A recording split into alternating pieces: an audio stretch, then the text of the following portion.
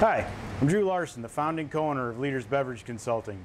Draught maintenance is exceptionally important to the quality of beer, and that goes to the profitability of beer.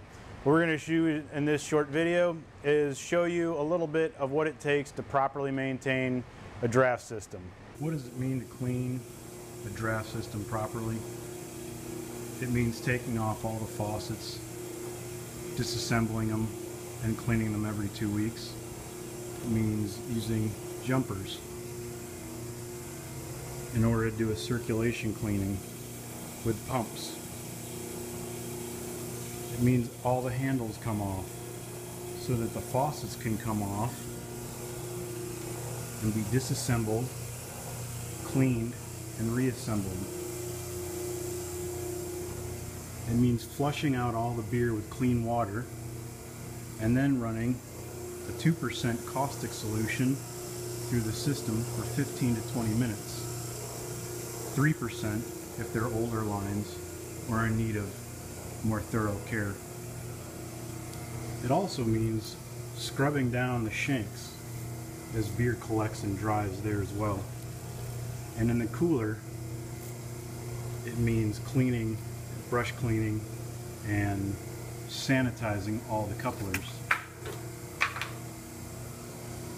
So you can see here at the Brass Tap in Orland Park, it's not just the best lineup of beer, it's also the cleanest lineup of beer. Cheers. In Illinois, the law requires a beer system or a draft system to be cleaned every 2 weeks. When the inspector comes in, they'll be looking for a log on the cooler that shows the date of cleaning and the technician's signature.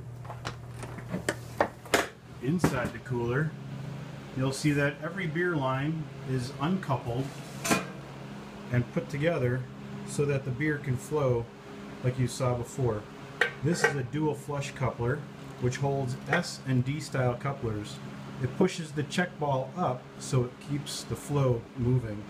If you don't have that style of coupler, then you have another one kind of like that.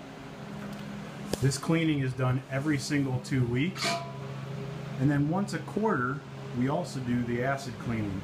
Caustic being the cleaning that gets rid of bacteria, and acid being the cleaning that gets rid of beer stone. Once a quarter, these couplers are disassembled and completely cleaned.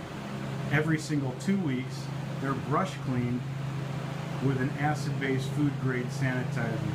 We use Star San, but there's others out there. I hope you found something useful in this video, or you saw something new, or maybe sparked some ideas. If you have any questions at all, please just post them below and we will get back to you. If you have a great idea for a video, please let us know. We'd love to do it for you and continue that education. If you did find this useful, please share it or hit the like button below, because that helps us continue producing content. Cheers, and our passion is your next drink.